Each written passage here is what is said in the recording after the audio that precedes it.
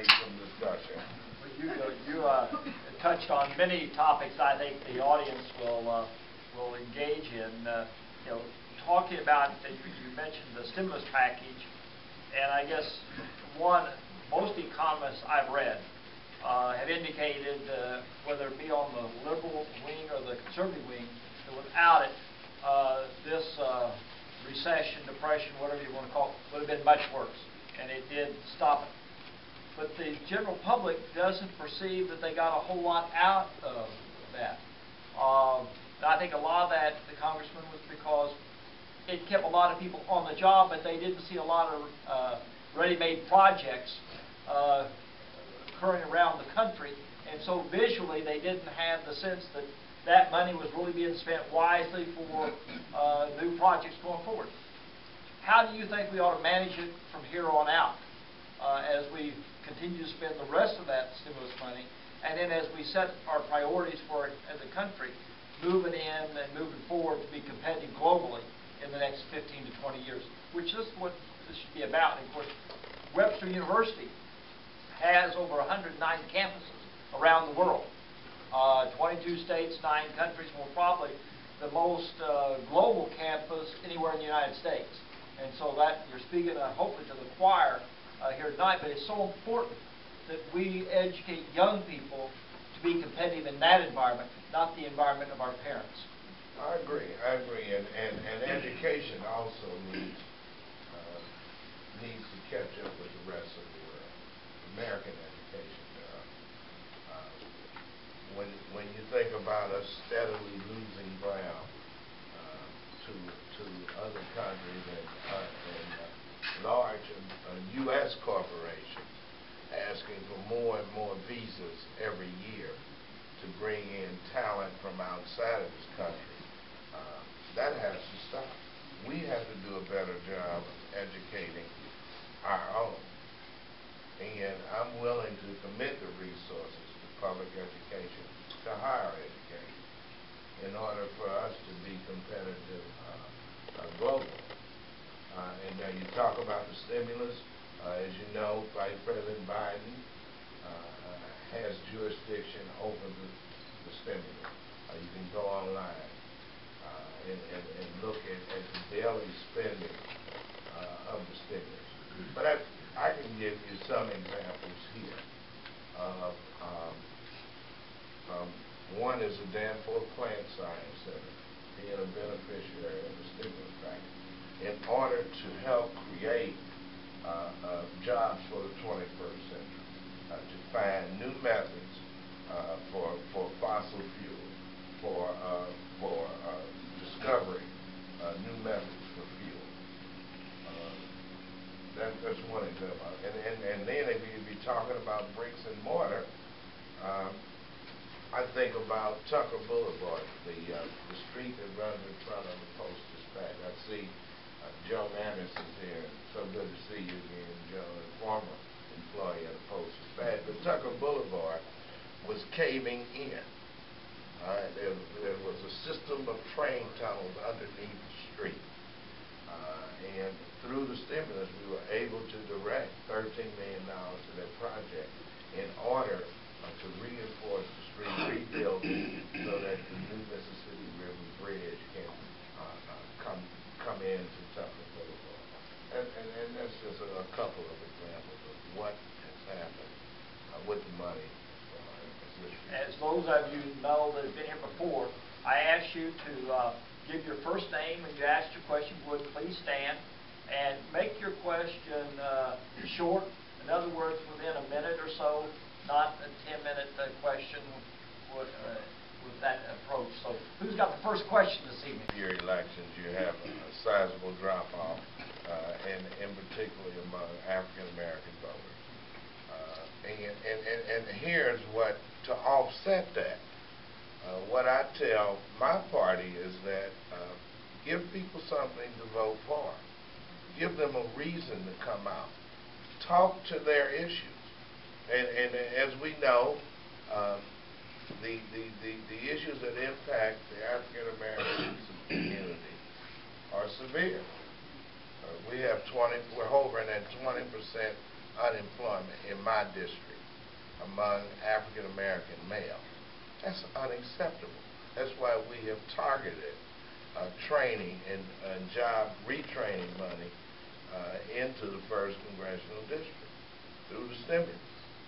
And so I suggest to the other candidates that you speak to those needs. Speak to that constituency group. If you have a constituency group with certain needs, what I've been taught in politics is to try to address them. Try to address those issues that impact them. But if you just think they're going to come out and vote for you because you got a D behind your name, you are fooling yourself. So I mean, look, we have, and look, the African American voter is just as sophisticated as any other voter in this country. They know when it's in their best interest to vote for somebody. And so in 12, you'll have a different scenario. You'll have a very popular president among African Americans back on the ballot. So of course, Democrats up and down the ballot will probably benefit from him being on the ballot. I just don't understand in this year why you have some of my moderate colleagues with a D behind their name running away from this president. Nobody's happy with him. People on the right think he's moving in too far to the left.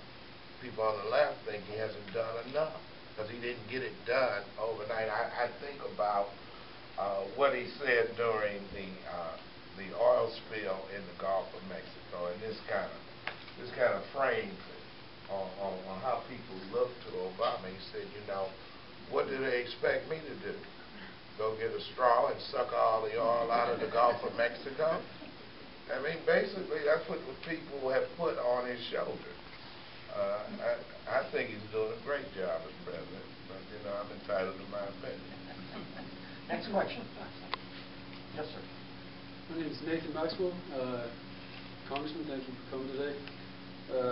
What I wanted to ask you about was your projections on green sector jobs from those stimulus funds. What do you see happening here in St. Louis regarding green sector jobs? Nationally and in St. Louis, I see that as an emerging economy, and an emerging sector that if we invest in it properly, if we give the incentives to private industry, that will be a new industry that the American people can own, that we can take pride in. If you think about this administration and how the U.S. Department of Energy, U.S. Department of Labor, and Commerce are pushing and incentivizing private businesses to actually come up with new technology, new energy-saving techniques, and inventions. I see that as being one of the ways to pull us out of this economic downturn if we move quick enough to create jobs and with a combination of government support as well as private industry pushing for that job creation, that could help us get out of this economic downturn. Thank you for the question. Yes, sir. My name is Rick Monica. Congressman Clay, I'm glad to meet you again. I have two quick-related questions.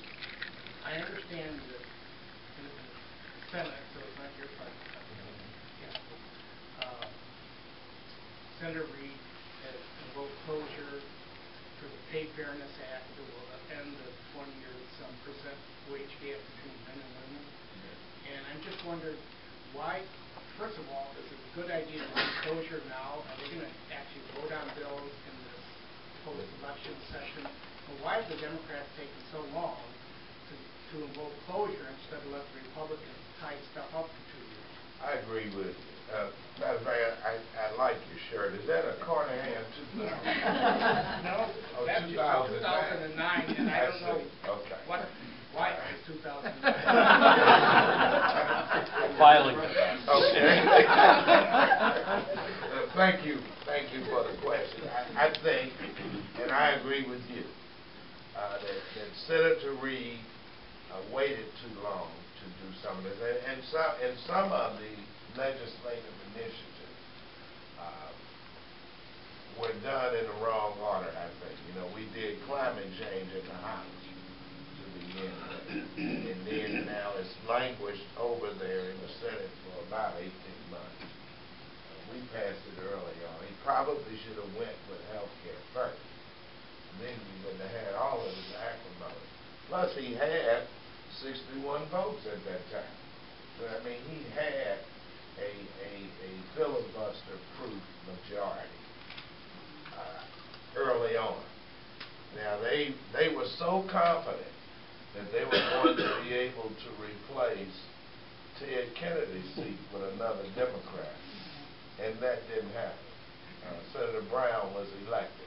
So they lost that governing majority.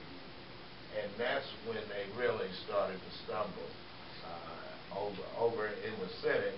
But it had an effect on us in the House, because the House members started getting antsy and started to tell our leadership, those from more conservative areas, started telling our leadership, we are not going to take these votes that are meaningless.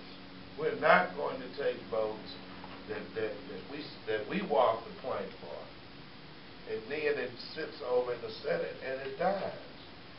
I mean, so that's why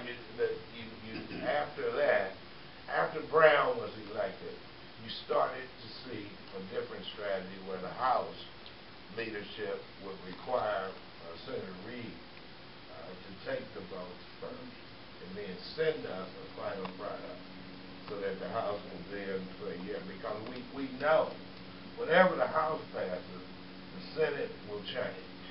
It's just the nature of the beast. So, and I used to be a state senator, but I just can't stand senators.